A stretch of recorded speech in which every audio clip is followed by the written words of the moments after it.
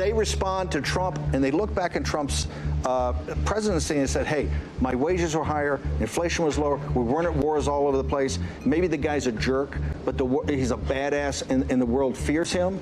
And so, he's a badass? All he does is complain about people. A whiny, vengeful, backward-looking billionaire. No, that is just not like forward-looking. Right, that's forward-looking. We're going to take on the administrative state that's driven this country into the ground. He's not talking about taking on the administrative state to help people's lives. He's talking about going after the people that were mean to him.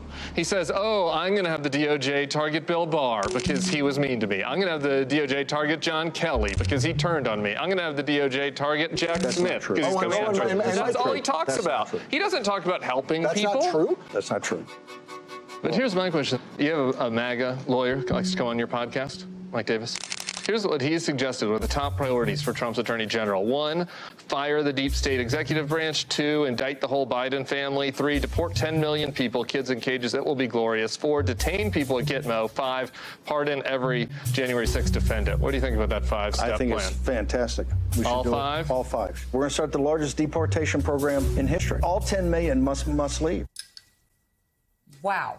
Pardon in exchange with longtime Trump advisor Steve Bannon from the final episode of The Circus. Joining us now, one of the now former co-hosts of The Circus, political strategist Mark McKinnon, plus MSNBC contributor Mike Barnicle, and special correspondent at Vanity Fair, host of the Fast Politics podcast, Molly Jong-Fast. You know, Mark McKinnon, and we talked about this earlier. It used to be sort of a bob and weave where Donald Trump would say something extreme and then back off and go, oh, no, I don't mean that. I don't mean that at all. Now, they're all just coming straight. It used to be Bannon would say something crazy and Trump and his people would say, no, that's not the case. No, they're aligned now. Bannon said 7 years ago, I'm a Leninist. I want to tear down the state. Well, Trump's with him now. Trump is a Leninist. Trump wants to tear down the state. They say they want to arrest the entire Biden family. They want to arrest people, even his former lawyers that turned on him. This is just full-on fascism, and they're proud of it. That's what's remarkable, Joe. Molly and I were just talking about it. There's no secret to the secret plan. Believe them when they tell you what they're going to do. I mean, Bannon went on to say that this movement's moving on beyond Trump. The Trump, in his view, is a moderate. So, and talking about the greatest deportation in history, it's pretty chilling. And as you said, the remarkable thing about it is that they're not hiding the ball on this. So everybody should know, Team Democracy, it's time to suit up. Mm-hmm. Yeah, and Willie, it is again. Yes. They're admitting the quiet part out loud, and now Trump's even got to where he's lifting words and phrases from Hitler's speeches.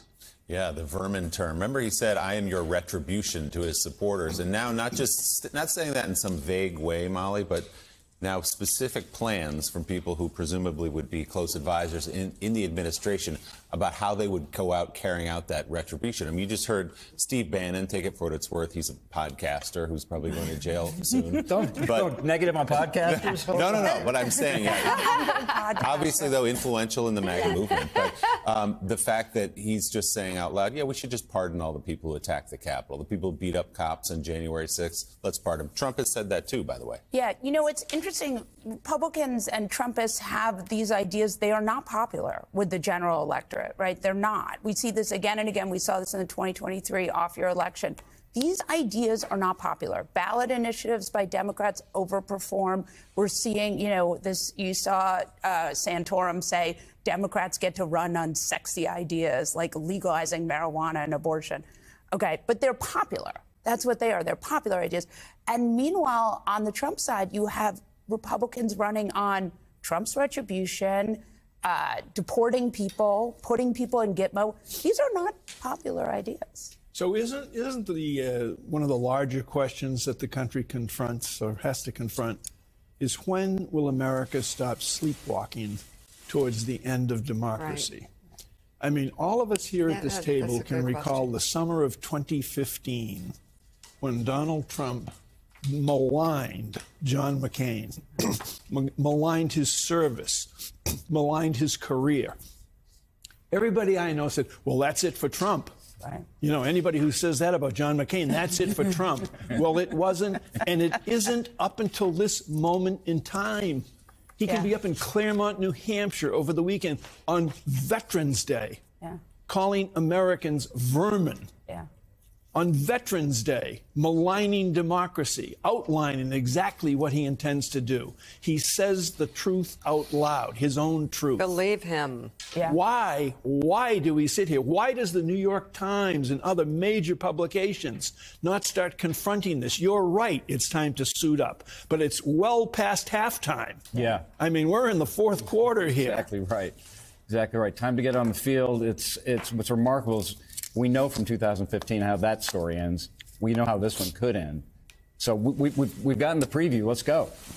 So, Molly, it seems to me you're right. These are not broadly popular ideas, but they are popular among his base. And this is going to be a base turnout election like we've never seen before. Because at least right now, independent swing voters seem like they're unhappy with both choices. And let's just set the motivations aside for that for the moment. So what can the Democrats do? Tell us, how can they turn out their base? Because we've seen a raft of polls and reporting in recent weeks that some of the usual Democratic voters just aren't that enthusiastic about this ticket. Right. And what's interesting about these polls, and again, I think throw the polls out. But in these polls, there is good news for the generic Dem, right? That number does really well. And that's saying that the Democratic brand is actually not in bad shape, right?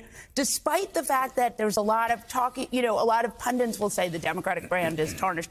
It's not. The Democratic brand is really the only thing that's come out of this that is doing well. And we're seeing it again and again in these special elections. Democrats have popular ideas. They're not too crazy. Republicans went too far, right? Trumpists went too far.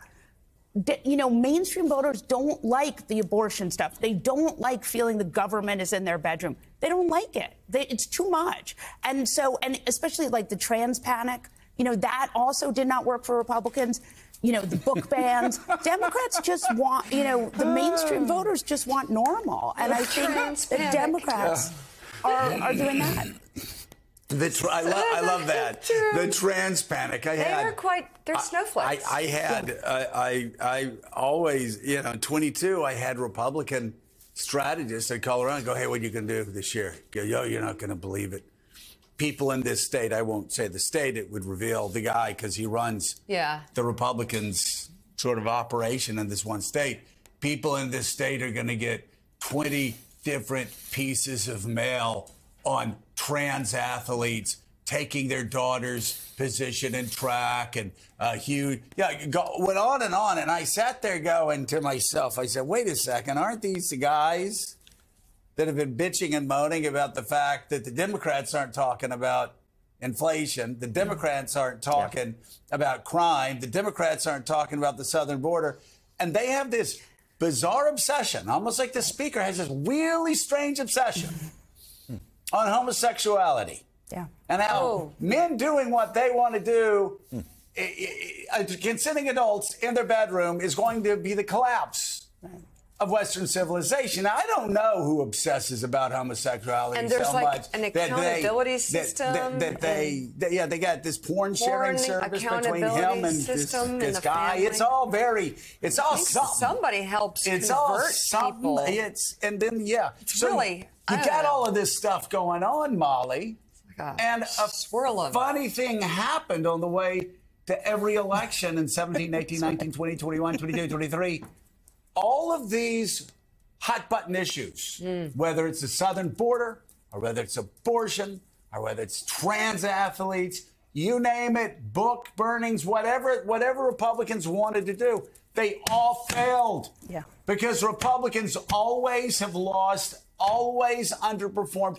Even the House, where they barely squeaked by, a year before, Kevin McCarthy, everybody said they're going to win 50 seats. No, they didn't. Why? Because they obsess on these freakish things that a small percentage of their base obsess over. Yeah. And they made a person Speaker of the House who was so out of the mainstream. They could have made someone who was more of a mainstream, candidate for Speaker. And instead they picked Mike Johnson, who has all of this religious writing, who is nowhere where a mainstream voter is. And I think that they're going to pay for that. I mean, they just cannot temper the far right. And so they cannot appeal to mainstream voters. And this is one of the problems with Trumpism. You just can't keep control over this far right fraction. There's also go ahead, Mark. I think Mike has it right. I mean, I don't think voters are going to sleepwalk through this. They know what the nightmare is now. They might be napping right now, but I think by the time we get to next year, the stakes are going to be so clear. People are going to be jumping out of windows to get to the. Why aren't the Democrats more to the point on all of this, though? Why are the Democrats sort of sleepwalking as this was always going on around us? Well, like I said, I think they're napping. I think they'll be up in time for next year. The 3 points that Joe just made. Can I answer that? Oh, I'm sorry. Go, Mike. Go, Mike, and then I'll answer why it seems like they're sleepwalking. But go ahead, Mike. Well, the 3 points that you just mentioned, Joe. The trans panic, the book burning, abortion, and everything like that. Why don't the Democrats say, hey, this party, a particular slice of this party, a dominant slice of this party, the Republican Party, they want to fool around with your family. Yeah. They want to come into your house and tell you, no, you can't do that in bed. No, you can't do that with your child. No, you can't do this with your kids in school. Yeah. And Andy Beshear did that. Yeah, he did. And he won by a much larger margin.